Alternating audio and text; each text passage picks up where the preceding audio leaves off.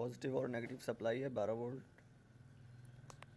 ये कॉमन नहीं हुई है। 9 वोल्ट की बैटरी सी पॉजिटिव और ये आउट हो रही है नॉर्मल क्लोज पॉइंट से, इसका माइनस पॉइंट डायरेक्ट है और रिले अभी नॉर्मली क्लोज है जिसकी वजह से लाइट ऑन है।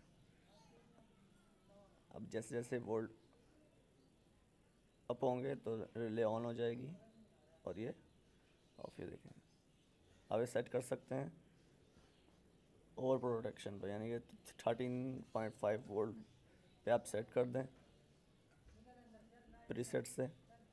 जैसे ही 13.5 वोल्ट होंगे रिले ऑन हो जाएगी, आपका चार्जर कट ऑफ हो जाएगा, इससे आपकी बैटरी ओवर चार्ज नहीं होगी। उम्मीद है आपको हमारी वीडियो पसंद आई होगी।